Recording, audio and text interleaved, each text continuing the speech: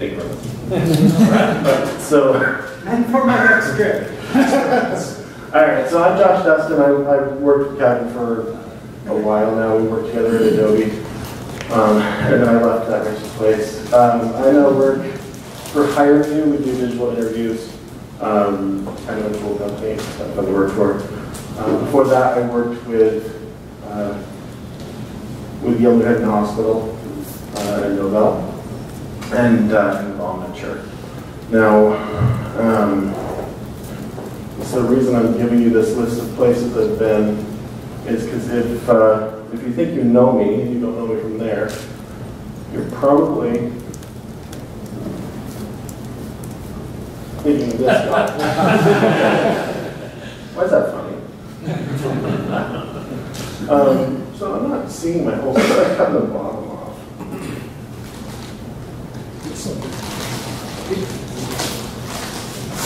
Try this. Maybe that's a little better. All right. Anyways, I can kind of see the other. I can understand the problem there.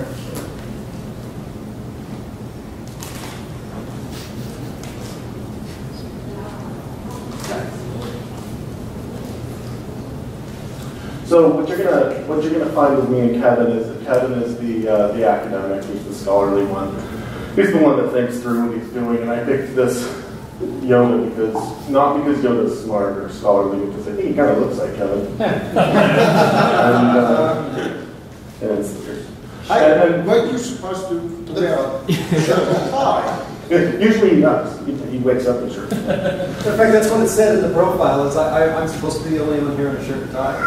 Yeah. So for me, on the other hand, I kind of just do stuff and see what happens, kind of the Neanderthal style of playing with things. So that's me. A couple things I do when I'm bored. Since we've all seen way too many graphs about passwords in the last 2 days, I figure I'll show you a picture of a rattlesnake. So these are some of the things I do when I'm bored. I go look for snakes. My other hobby besides security stuff. It's dangerous. It is dangerous. It's risky. That is a Western Red-backed rattlesnake, and sometimes these guys can make it back. Who knows? But anyways, that's what does the service have to say about that? What the hell? It works for both companies. So, all right, let's see. No things you don't red box to find that? Anybody want to? Okay, no comments about my snake. All right, so now I have to get my browser. It brings it all the way down to Las Vegas. Why did I bring him here? I found him here. Yeah, But you said you like told- red box? No. I said, have you started your presentation yet? He says, no, I haven't started yet. Well, I said, well, you can use mine, and that way you can go look for snakes. He says, I'm not going looking for snakes. The next thing I know, he's got a picture Well, of a snake. that was yesterday. Not snake the night before last. Okay, this is. We practice this comedy routine often. We did. I didn't even. That's way past. Come on. This is really mad at this other screen. Just won't let me move my browser over there.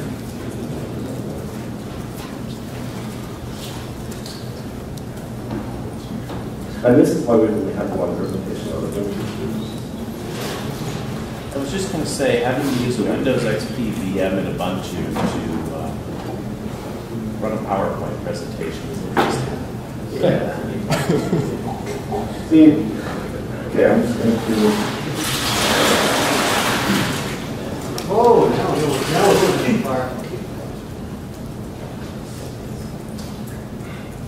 Alright, another thing I do when I'm bored is I go looking for people's data who are accidentally sharing it.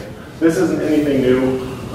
This is one of a billion things shared by Johnny Long in his Google hacking book, like edition 1, that was published years and years ago. I like to search for people who've accidentally created a symlink that shares the whole drive, which is kind of fun. You can find quite a few just little websites that share junk. Periodically you find something that's actually interesting. And you're browsing the file system with the rights of the web server, which Yeah, you can see things like the password file. You can't see shadowing of hashes because it's you know, the web server usually doesn't have those rights. But every once in a while you'll find, I like to go and find these and then send off an email to let the people who own them know. Every once in a while you'll find one that has like backup directory. This is just the name of the symlink, one.txt, it symlinks back to slash. So we're looking at this portion of slash. And I'm not picking on them, there's thousands of them. I mean, just go playing through them. So like I said, in my spare time, I just go find new ones, email the companies, let them know. This guy has a backup directory, there's nothing in it. A while back, I actually came across one that had a directory called backup. Because it's fun when people don't chmod their backups, or they'll chmod their backups to be readable by whoever, which is great. Don't do that. So, okay.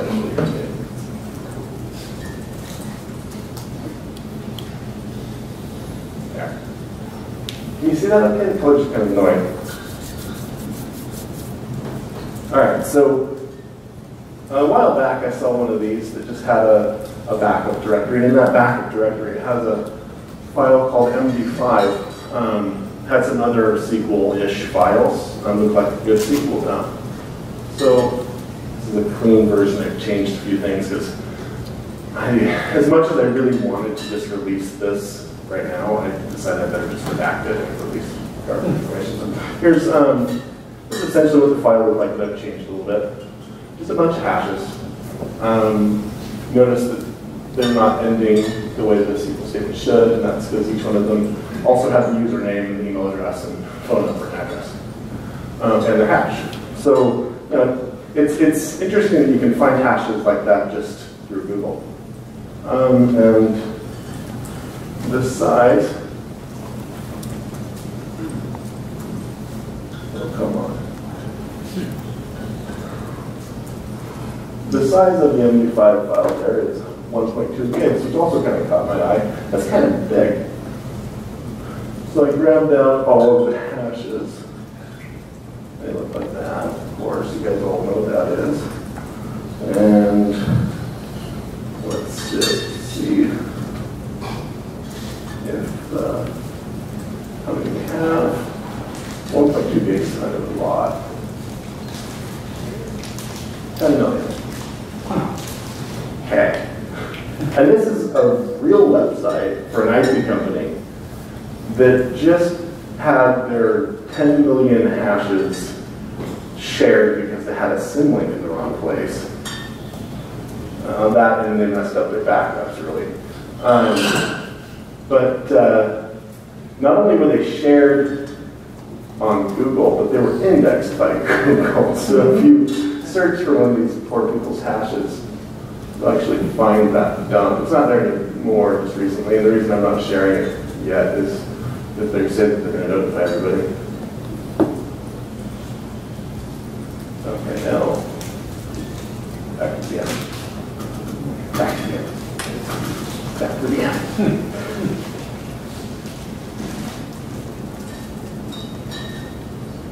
That worked well. German trick.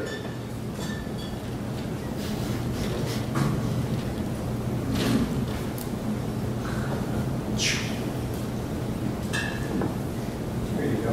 Okay.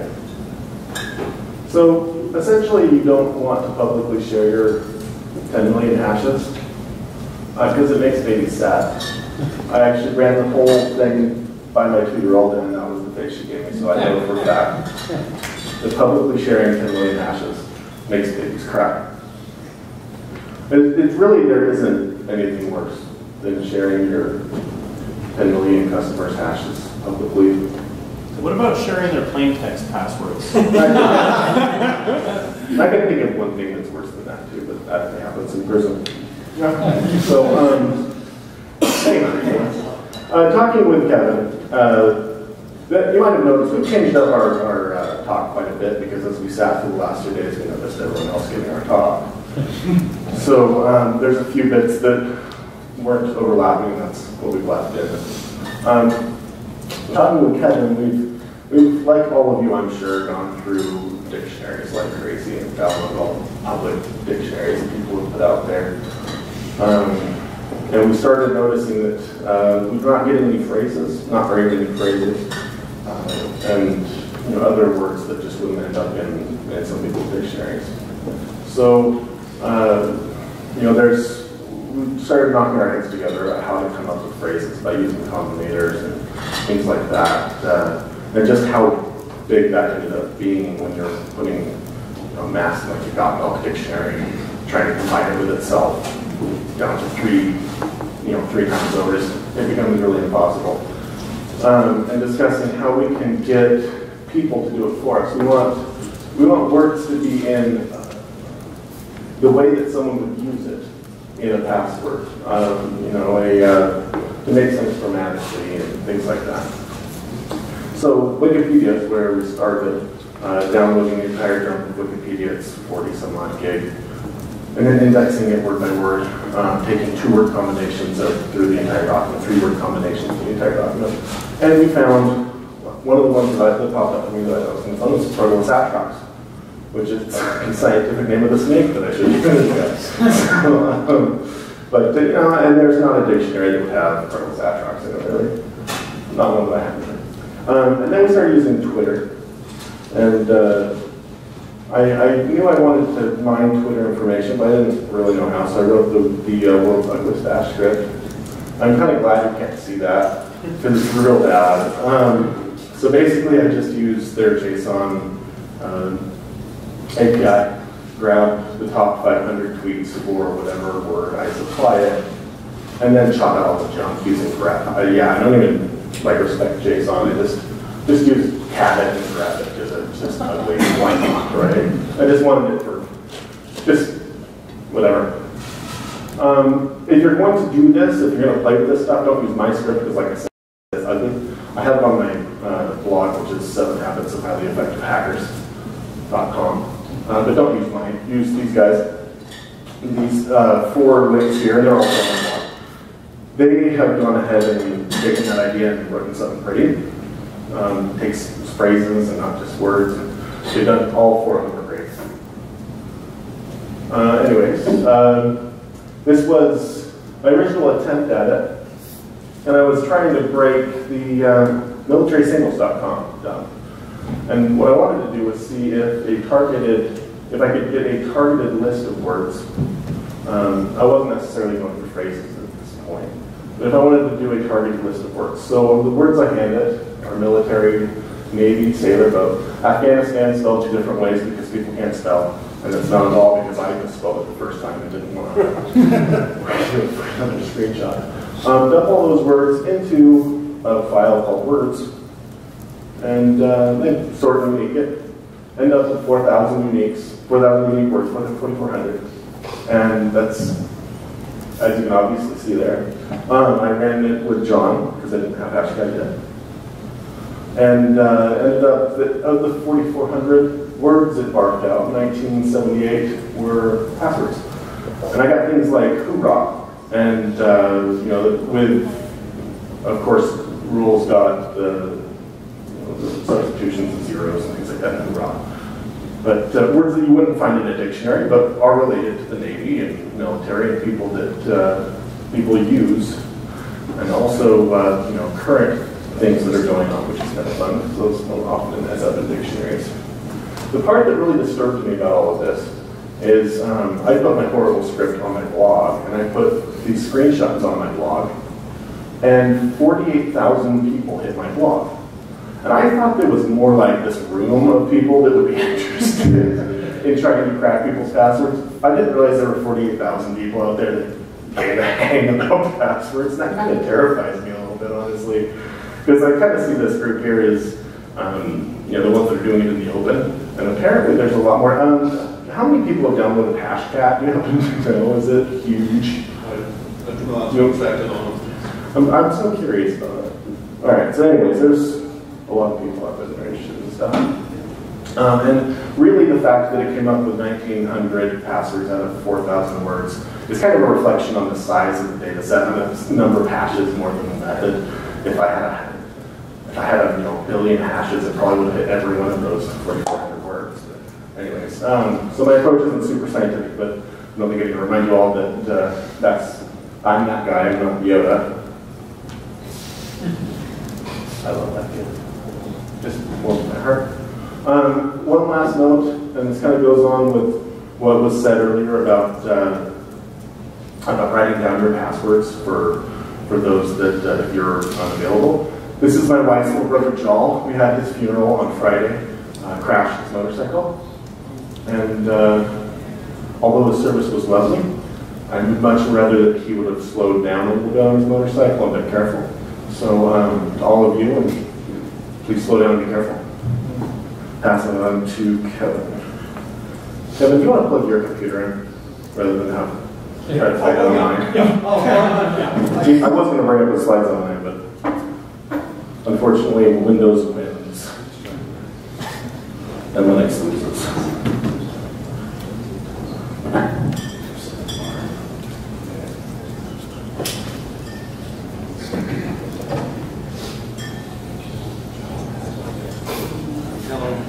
I turned it on. I didn't know which one you were.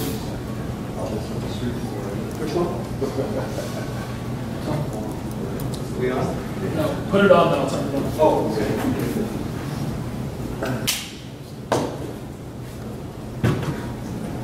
There we go. That better?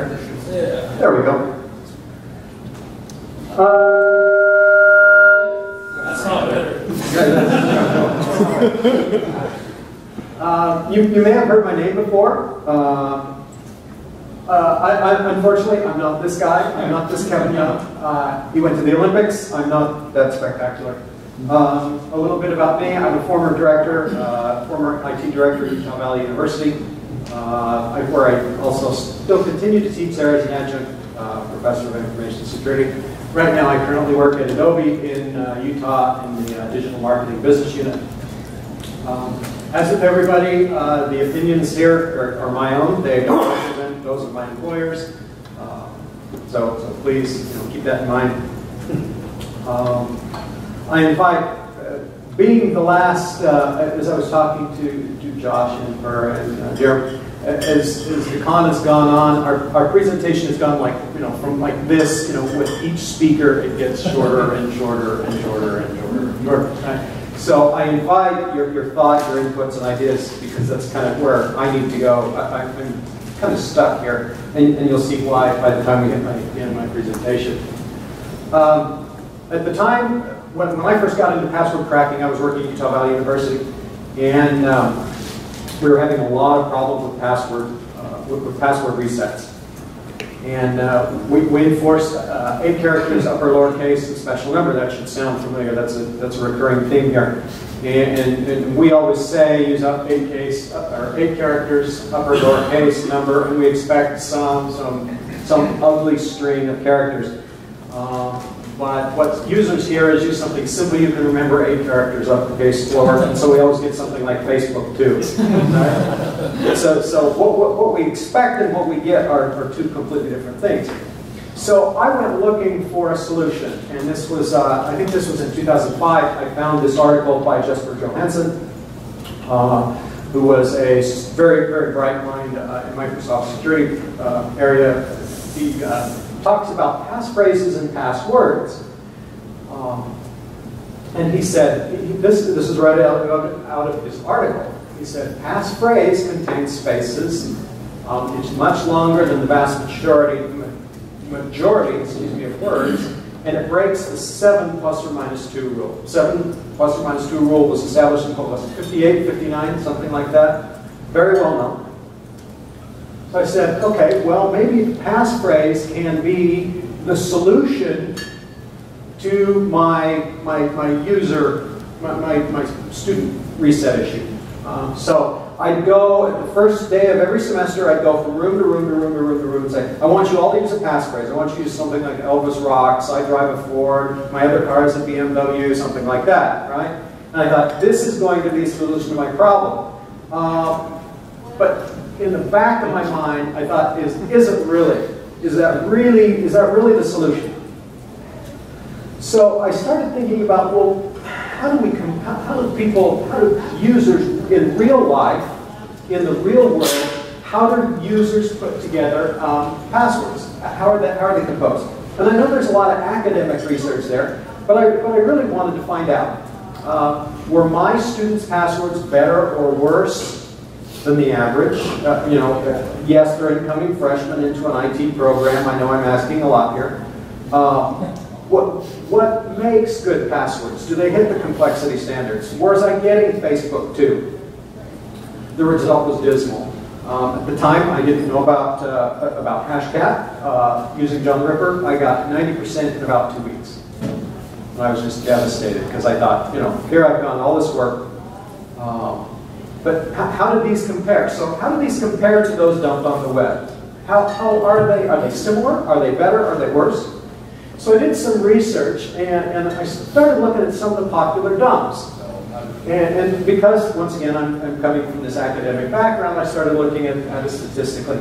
And I'm not going to beat this all to death, but what we have here is we have the number of passwords at a given length. 5 characters, 6 characters, 7 characters, and so on.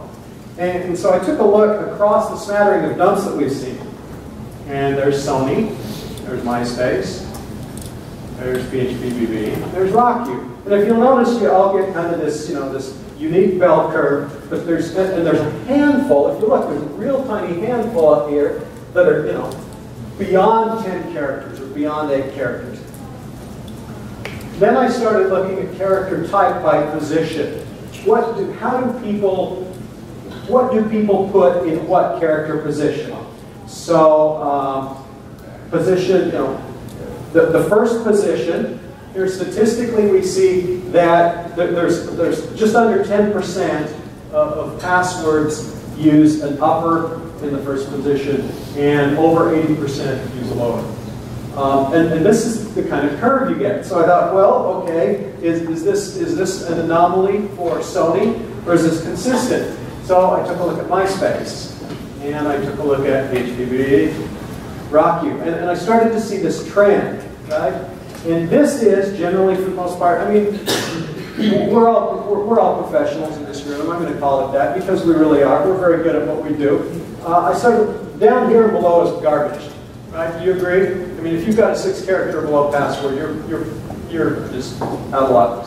Generally, we hit them in here, right? But then, if you'll notice, the farther we get out here, the higher you have over 70%. As lowercase. And once again, we all know the numbers at the end. So I said, well, how secure are passwords really? In sitting through 2 days of this conference, we know the answer to that question. So, but what does a good password look like? What does a good password that a user really has, what does a good one look like? I know, yes, we want that, that totally gibberish phrase, but we're not going to get it. Is it longer? Is it more complex? What does it look like? Can supposedly good, if a password, if we can call a password good, what is good? I realized as I was doing this, Matt Weir suggested this. He said, in the conversation he and I were having, he said, well, as long as you're working with those open dumps that we have on the internet, the RockUs, the PHPBB, the MilSim singles, you don't really know what you're getting. Are those raw? Are those tampered with? What are you getting? Are they full dumps? We know from LinkedIn that the first 5 characters were redacted. How much of LinkedIn don't we have? I don't know. I have no idea. Is there still more to come? I don't know. I'd like to think there is. Are people combining? When we see things posted to Pastebin, are they multiple dumps? Is the stuff that we got on LinkedIn the stuff that the original the guy that breached the site, was that stuff he couldn't get, or are we just getting the leftovers? Right? You just really don't know. The other thing that I found is there's a lot of file integrity problems. How many of you have plucked the hash off the web and it's got the original SQL injection statements in it?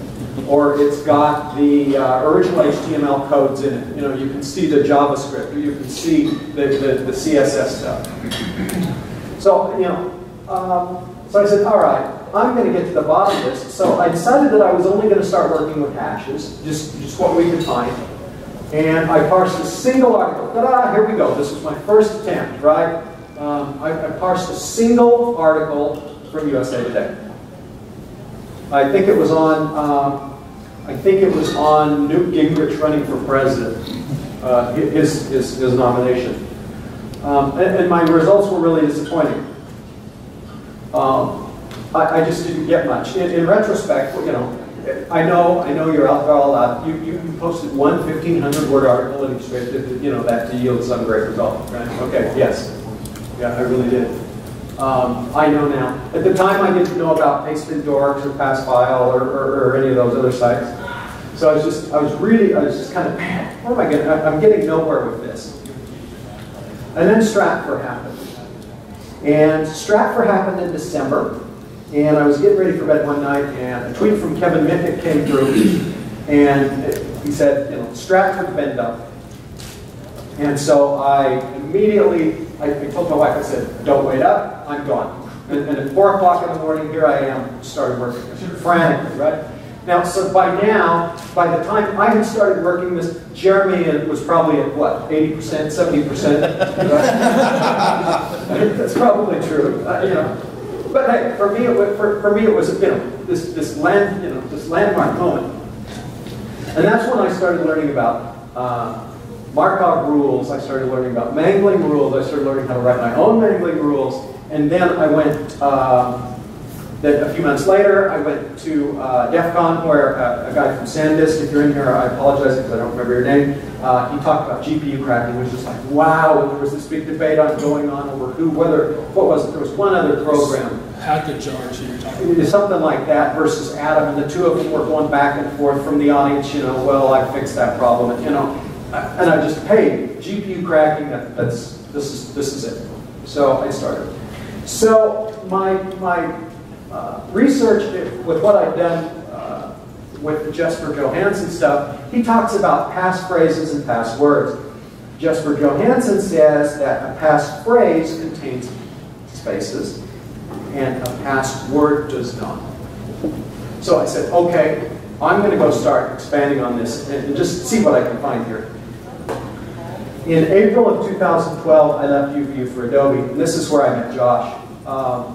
And he and I, as we started brainstorming more and more and more and more over Stratfor, we just kept going, how can we get more? We're just about got it all. We're just about done. We're just about done, you know. And Jeremy's off looking for something new. So we're just going over and over and over again, and bang, LinkedIn happens. And bless his heart, Adam they kick loose a quick version of a hashtag that allows us to ignore the first 5 characters, and off we go with 800,000 hashes. You know, I got a new start. I got a fresh start on life. So Josh and I hit several highs and lows. The good news is that there were hundreds of thousands cracked between Stratfor and LinkedIn, and we were just woo, you know. And by now, Jeremy's going, man, I sure this LinkedIn dumps old news.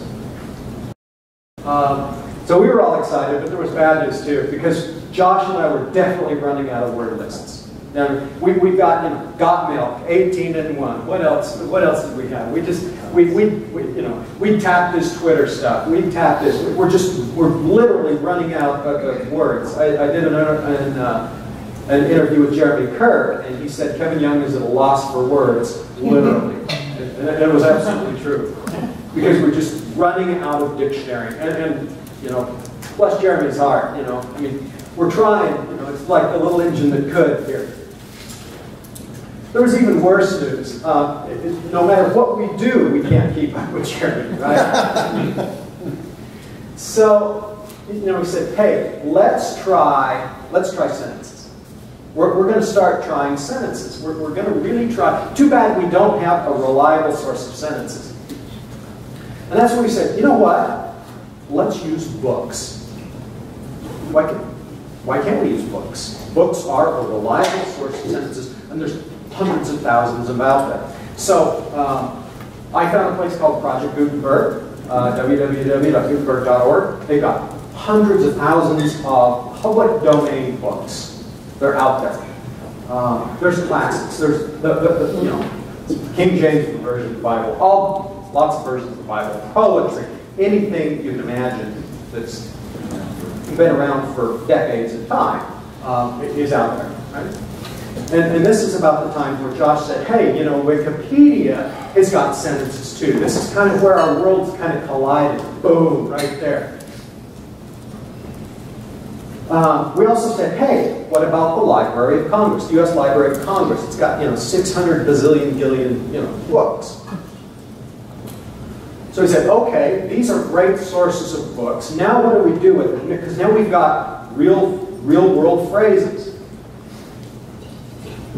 There's keys to using. If you plan on doing this, keep these things in mind. A book has got to be easy to obtain. It's got to be easy to obtain.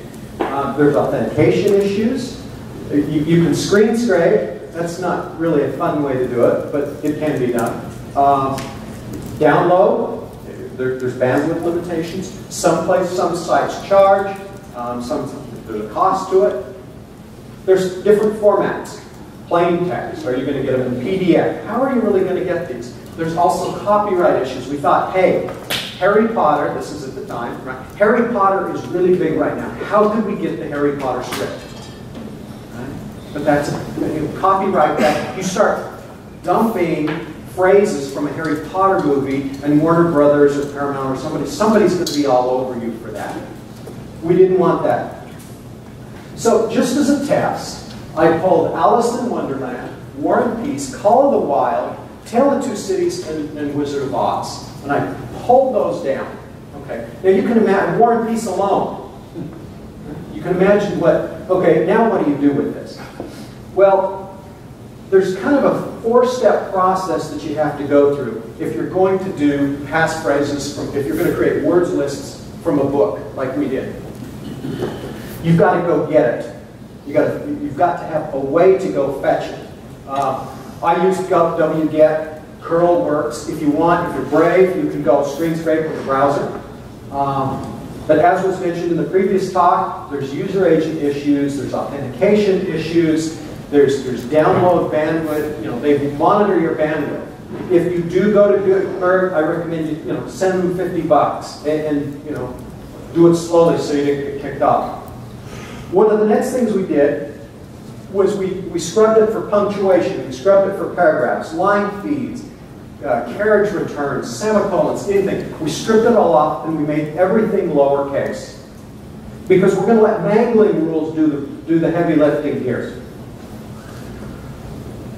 Then we set a maximum number of words or characters. We said, all right, if we've got this long list of words, how do you know when you're done? You know, do you know by words? It was a dark and stormy night. Do you do when you smash that all together? You know, do you take that whole thing? Do you take pieces of it? Limit your. You know, we started to limit the size, and then obviously you got to write that to a disk. It gets big quick when you do it like this. And I'll talk about optimizing it here in just a second. So if we take "It was a dark and stormy night," if we use that as our starter phrase, the first thing we do is we take the word "it," and then we go get "it was," and then we go "it was a dark, ... all the way to "it was a dark and stormy night." Then we go was a dark and stormy night. Then what? Right? A dark and stormy night. So we start marching through this, and the words that are highlighted are more likely candidates. It's not that the other phrases aren't legitimate. It's just that these are the more likely candidates. Very seldom will you use a dark and stormy night, a dark and stormy. That doesn't make sense. If you're looking for a phrase, you're going to do a dark and stormy night, or dark and stormy. So we started to, hey, we might have something here.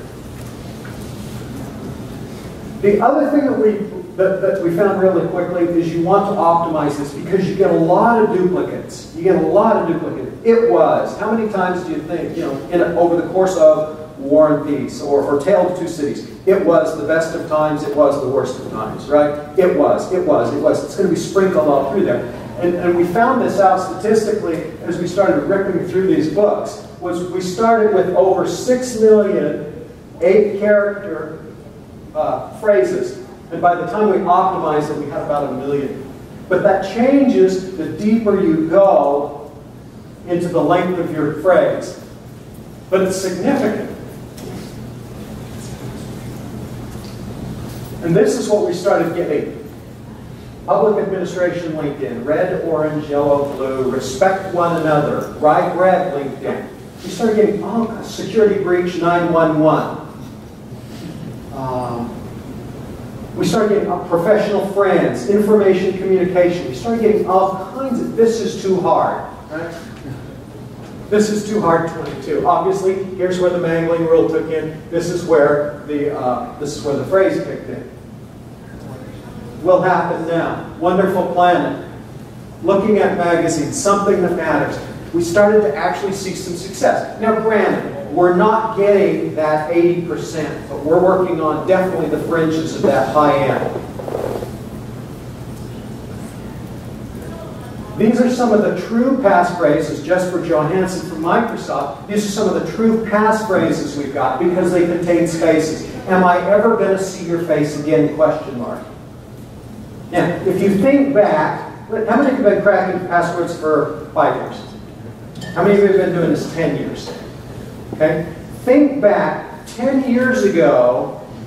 Did you ever think you'd get a 36-character uppercase, lowercase with a special?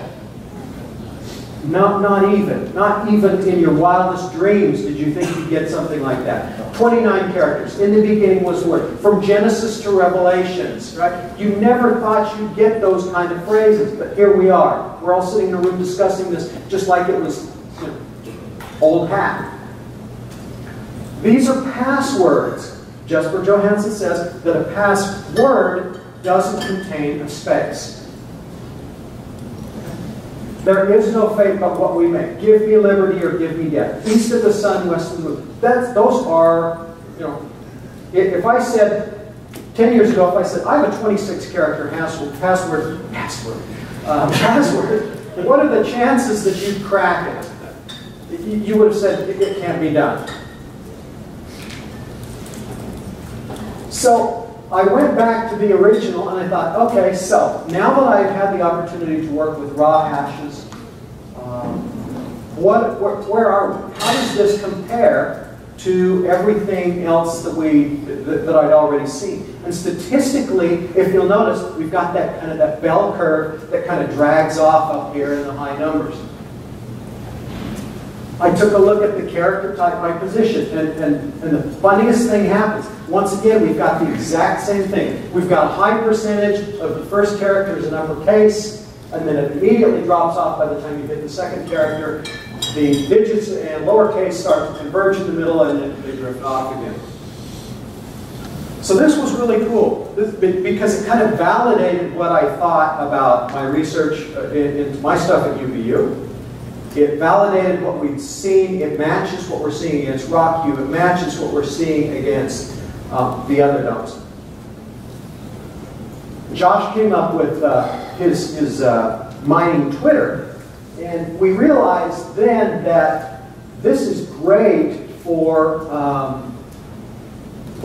trendy words, right? You think about what is a trendy word today.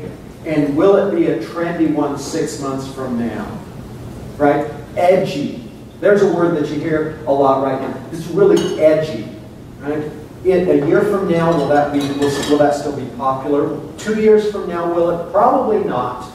But if we get a dump 2 years from now, can we go back and get today's word?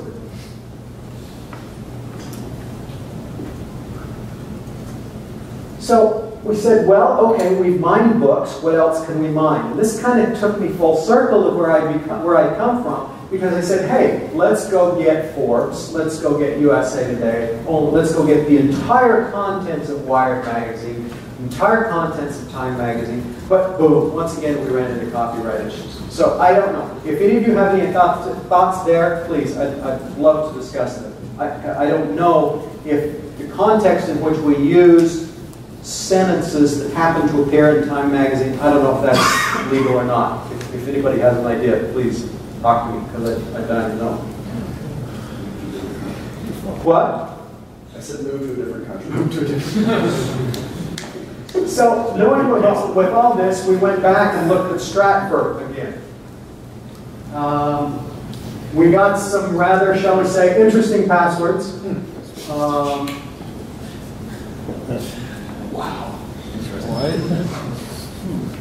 I found it very interesting. What was in his mind at that time? I'm going to leave that completely alone. Oh my God.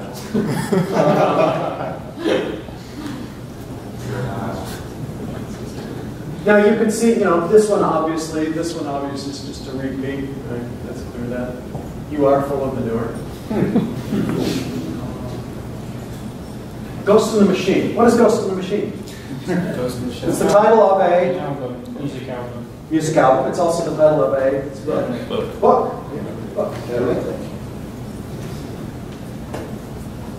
So that's kind of what we found as we sure enough, we went back to Stratford and we found the same curve, statistically the same curve.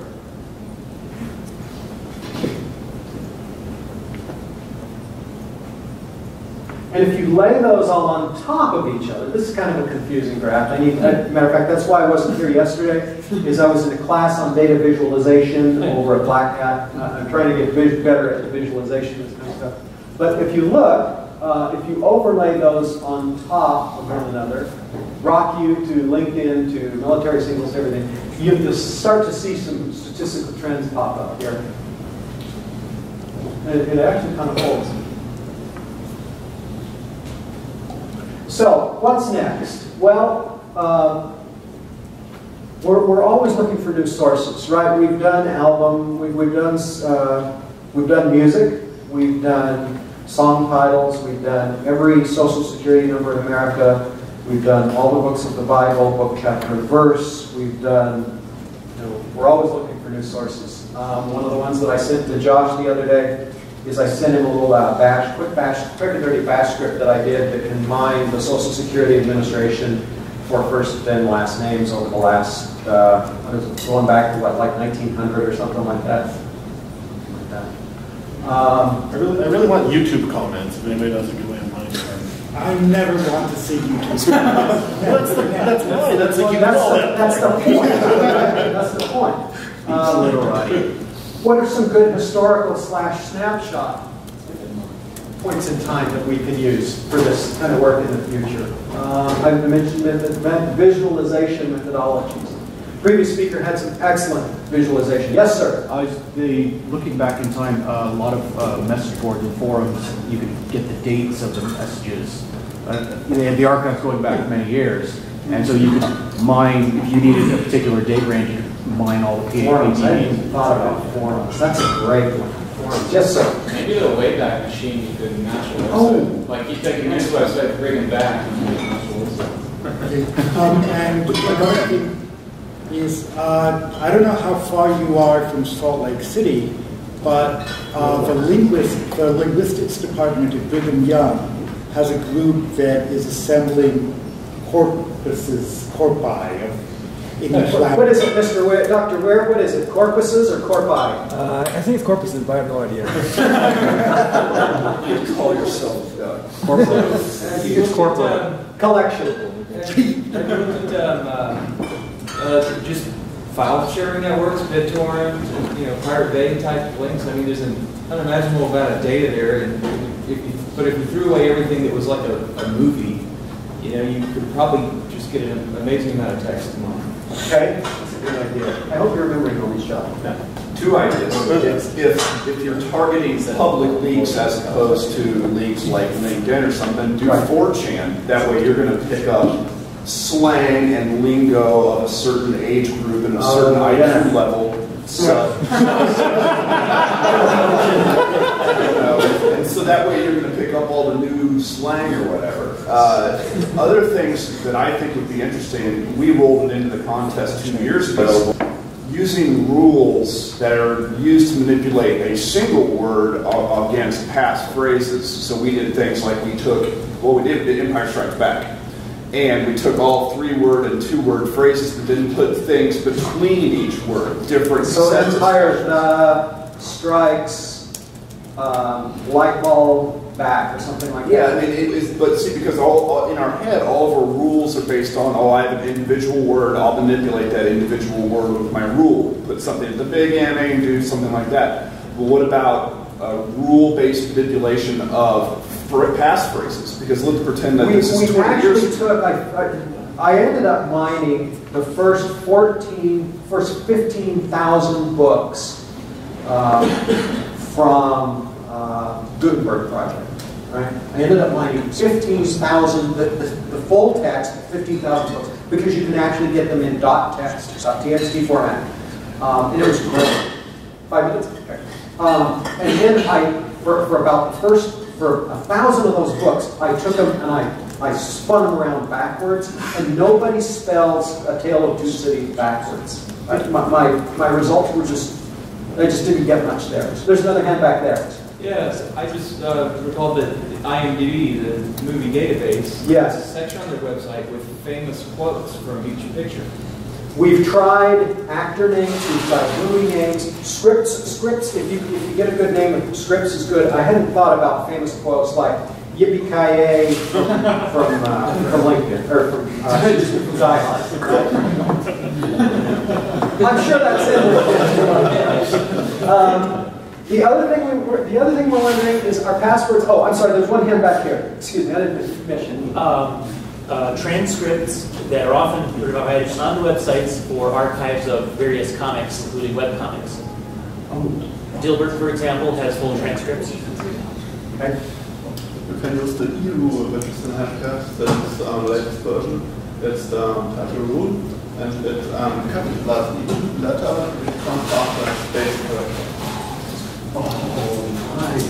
So it's especially made for this case, and Hashcast is currently the only program which has this rule. So it's not in JSON, but it's in Hashcast. Nice. You have to do that and then remove the spaces. Yeah. You guys, we can easily do a creative, creative correlation if you like. So we can continue that discussion as well. This is, I need to wrap this up here. This is an infographic that's kind of cannibalized from Wired magazine. And they said that this is like this big purple circle here. There's 2,986,100 terabytes of business email a year. Right? New Facebook content a year, 182,500 terabytes. Google Index, I think this, I can't remember if it was Health South or Kaiser Permanente's health records, the Hadron Collider output. So we still got a lot of data that we haven't even come to even touch the surface of here. I need to shout out to a lot of the people in this room. You've taught me so much. Adam, Adam and I were carrying on a conversation the other night. Jeremy's been great. Her, Matt, there's so many of you in the room that have helped me out. I also owe a lot of thanks to Rock You. I think we all need Rock You. They've given us a source of, they've given us all so much. If you have any comments or suggestions, here's how you can reach me. I'm IT3700, which is the course number that I teach on Twitter. You can find me on the Hashcat channel, or you can drop me an email at kevin.p.young@gmail.com. Okay? Thank you very much.